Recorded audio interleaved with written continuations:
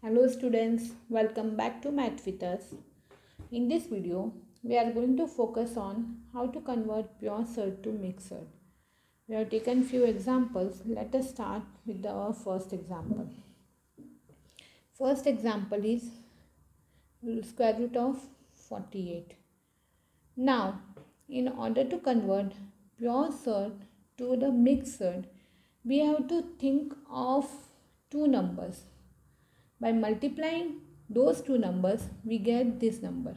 But the condition is that out of those two numbers, one number should be the perfect square number. And for choosing the perfect square number, we should choose the largest perfect square number. Let us take an example. If we write factors of 48,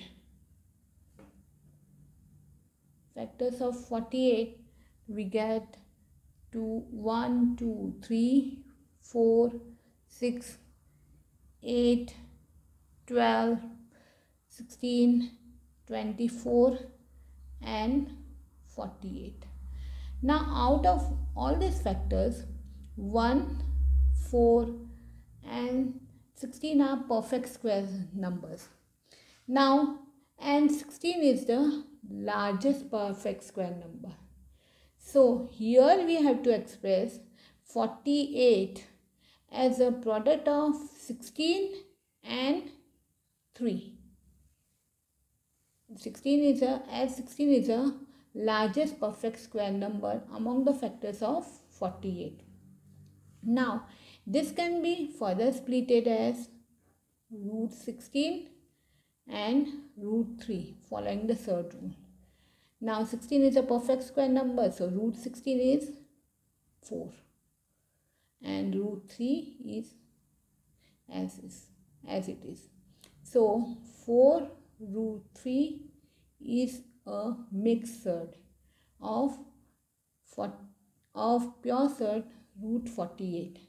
So 4 root 3 is the solution. Let us turn to our second example. Second example is square root of 125. Now here too we have to express this 125 as the product of 25 and 5, as 25 is the largest perfect square number among the factor of 125. So now this will be further splitted as root 25 times root 5. Now 25 is a perfect square number, so 5 root 5 is the solution. Let us take our third example. In this example too, we have to express this 27 as the product of 9 and 3, out of which 9 is a largest perfect square number among the factor of 27. Now this will be further splitted as root 9 times root 3 following third rule. And root 9 is 3 and root 3 is the as it is. So 3 root 3 is the solution.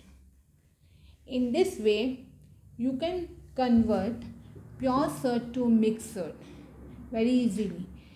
I hope this video is useful to you. Please like and share the video and do subscribe to my channel. Thanks for watching.